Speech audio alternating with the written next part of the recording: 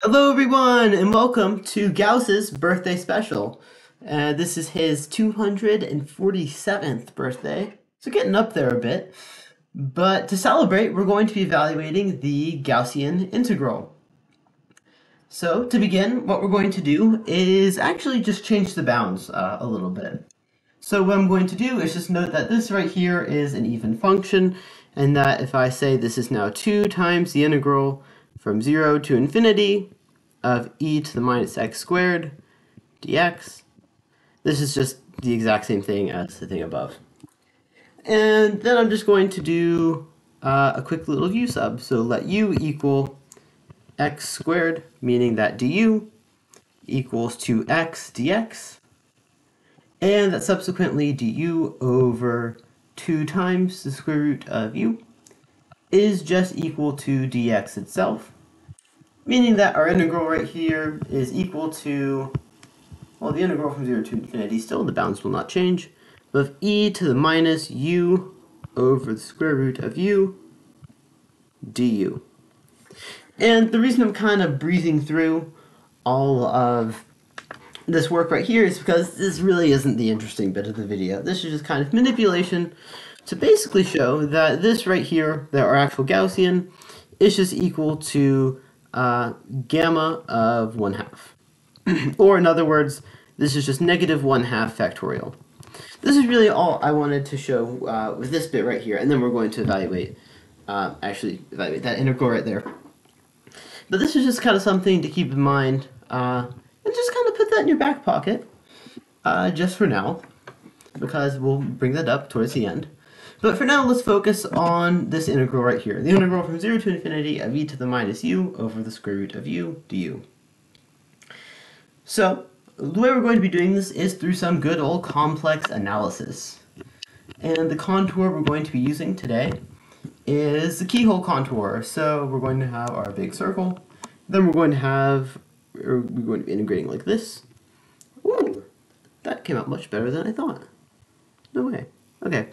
Anyway, but this is just kind of the standard, the usual keyhole contour we've used before. So yeah, let's just kind of name some things. So integration along that way will be gamma 1, integration along the opposite way will be gamma 2, and then around the small circle there is going to be gamma 3. We know that the whole line integral around this thing is going to be equal to 0, as there are just no poles actually inside of this contour. Our only pole is enclosed by by gamma 3 right there, which we will be noting and exploiting shortly. But for now, let's focus on the integral over gamma 1, or integrals over gamma 1 and gamma 2. So essentially by definition, the integral over gamma 1, I'm going to call this I up here. The integral over gamma 1 is just I. I mean, just kind of by definition. But now let's take a look at the integral over gamma 2. Actually, I don't want to write that there. Our integral over gamma 2. This right here is going to equal to the integral from infinity to 0. Oh my goodness, I cannot write a 0 today.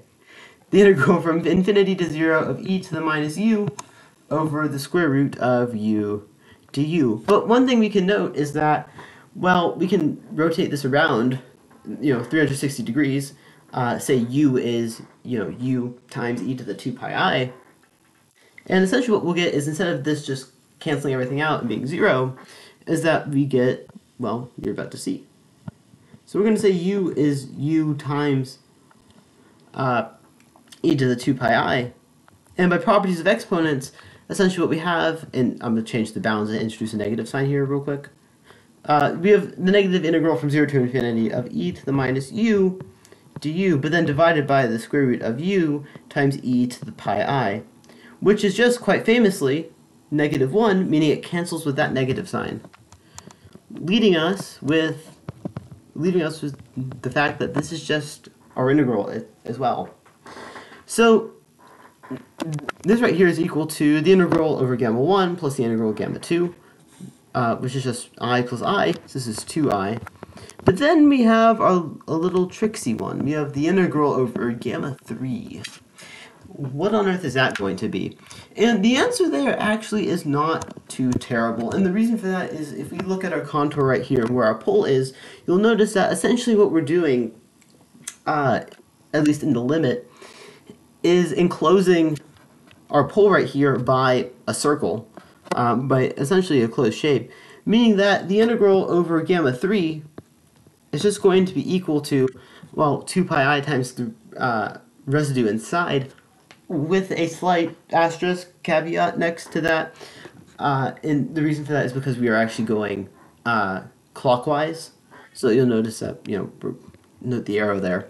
We're actually going clockwise. So this is going to be negative 2 pi I times the residue at 0 here.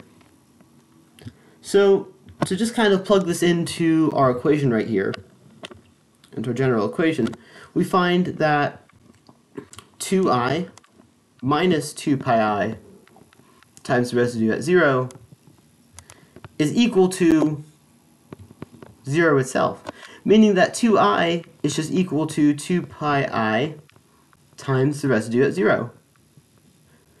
So now all we have to do is find the residue at 0, and we should be done. So let's get to it. The residue at 0. So I'm just going to write a function right here just for reference. So this is our function right here. This is our f. And what we're going to do with this is just apply the residue theorem. Nothing too crazy.